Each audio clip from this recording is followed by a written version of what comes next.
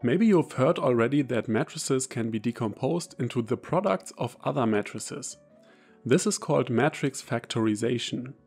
But maybe you don't know why such decompositions are extremely useful in physics and engineering. Matrix decompositions find applications in many scientific areas. They are, for example, useful when solving linear systems of equations.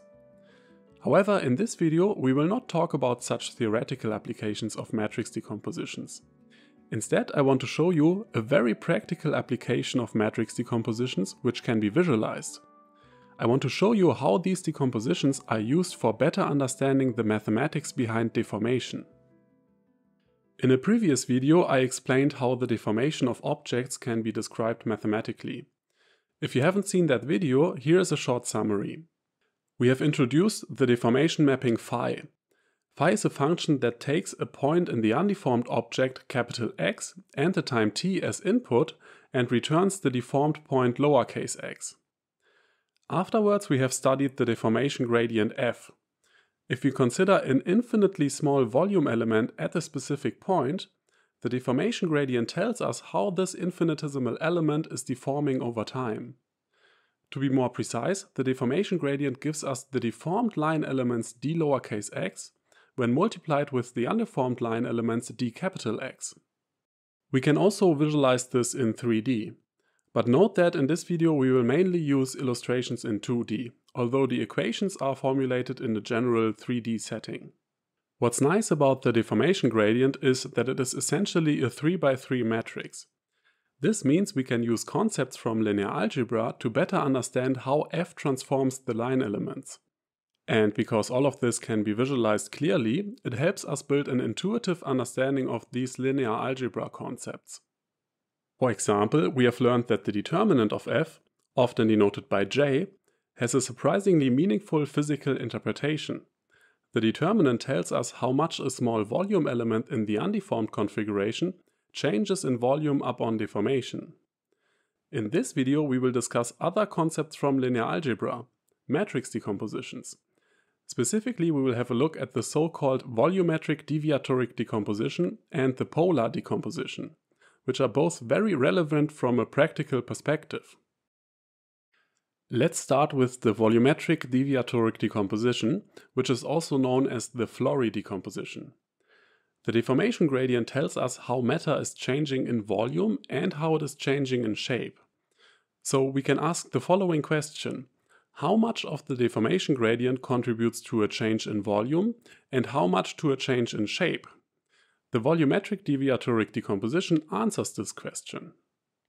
Specifically, the deformation gradient f can be decomposed into two matrices, the so-called volumetric contribution f-vol and the so-called deviatoric contribution f-dev. f-vol is a diagonal matrix that has the cube root of the determinant of f as the diagonal entries, and f-dev is f divided by the cube root of the determinant of f. If you work out the matrix multiplication, you will find that f-vol times f-dev is indeed equal to f. So we have successfully decomposed f into two other matrices. But what have we gained from this?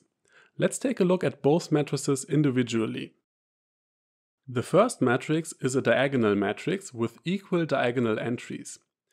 When we multiply such a matrix with undeformed line elements, we notice that all line elements elongate by the same factor, and they do not change in direction. This means that the deformation is shape preserving. Such deformations are called volumetric or dilatational. The determinant of f-vol is equal to j, meaning that it contains the entire information about the volume change. The second matrix, on the other hand, has the important property that its determinant is 1. This means that the deformation resulting from this matrix is volume preserving. Such deformations are called deviatoric, distortional, or isochoric. This means that we have decomposed f into one matrix that describes changes in volume and another one that describes changes in shape. Let's visualize this with an example.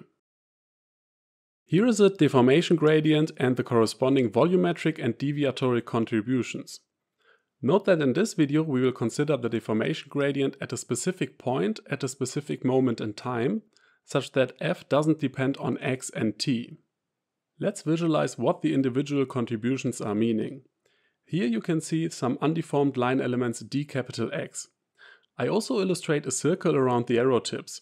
You can think of this as an infinitely small sphere, but note that in this 2D visualization you can just see a cross-section of the sphere.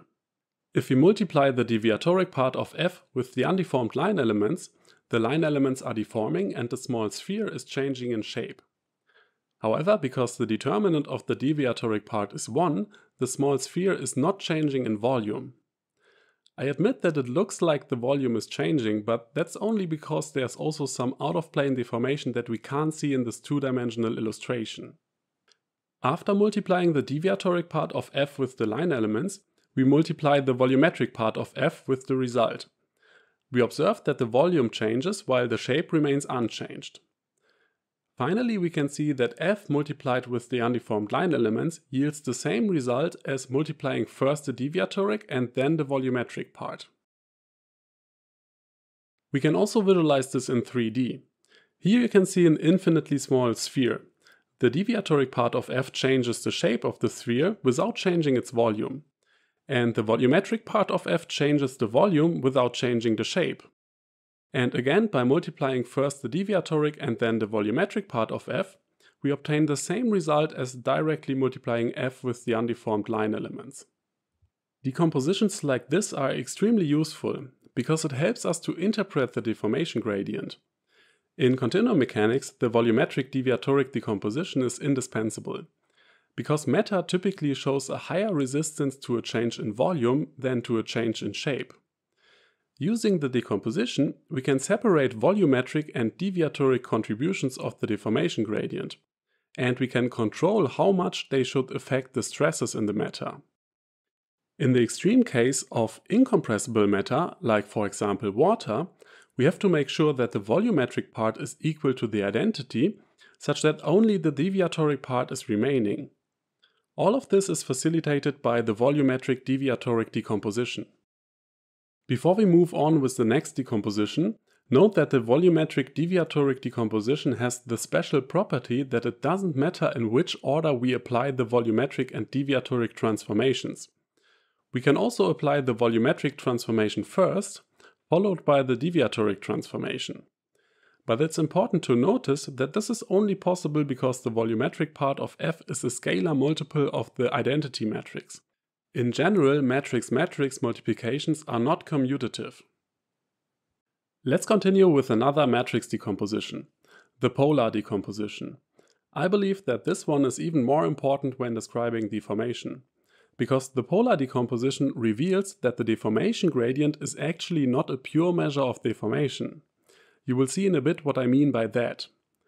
The deformation gradient can be decomposed into a matrix R and a matrix U, where R is a proper orthogonal rotation matrix, with R transpose R being the identity, and U is a symmetric matrix. In this video, we will not talk in detail about the mathematics behind the polar decomposition. And we will not talk about how R and U can be computed for a given f. All you need to know is that for a given matrix f, there's only one possibility to compute R and U, so that the given properties are fulfilled. If you're interested in details, please leave a comment. Here I just want to draw your attention to the geometric and physical meaning of the polar decomposition. And this is best explained with an example. Here's an example of f decomposed into R and U. Let's see what these matrices do with the infinitesimal element. If we multiply the matrix U with the undeformed line elements, the line elements are deforming. Afterwards, we multiply the matrix R with the result, and we observe that the line elements are rotating. With the polar decomposition, we have decomposed the deformation gradient into two matrices. The matrix R contains information about rotation, and the matrix U contains information about deformation. If we directly multiply f with the undeformed line elements, we get the same result as first multiplying the deformation matrix U and then the rotation matrix R. Here's another example of the polar decomposition. U deforms the infinitesimal element and R rotates the element. The deformation gradient is composed of both R and U. This means that the deformation gradient encodes information about both rotation and deformation. This is a critical observation that might not be immediately obvious, and it has important implications. In continuum mechanics, we want to study how objects deform upon external influences. To this end, we have to formulate a relationship between the deformation and the stresses acting inside the matter. We will not talk in detail about stresses in this video, but maybe you can imagine that stresses should not depend on rotations. If we rotate an object, the stresses inside this object should not change. We also say that stresses should be invariant to rotations. This means that when we want to formulate a relationship between stress and deformation, we should not make our stress depend on F. Instead, it makes much more sense to make the stress depend on U. In contrast to F, U is a pure measure of deformation that doesn't contain information about rotation. We say that U is invariant to rotations. So by making the stress dependent on U, we can make sure that the stress does not change upon rotation. We can see now why the polar decomposition is so useful. It reveals that the deformation gradient contains information about both rotation and deformation. With the polar decomposition, we can separate the rotation from the deformation, giving us R a pure measure of rotation and U a pure measure of deformation. Please note that in contrast to the volumetric-deviatoric decomposition, the order of the matrices in the polar decomposition matters. In general, R times U is not equal to U times R, so we cannot simply switch the order of R and U. However, we can use another decomposition to decompose F into V and R, where V is a pure measure of deformation and R is again the rotation matrix. We call this decomposition the left polar decomposition to distinguish it from the previous so-called right polar decomposition. The difference between these polar decompositions is the order in which the deformation and the rotation are applied. In the left polar decomposition, we first apply the rotation and then the deformation. Here's an example of the left polar decomposition.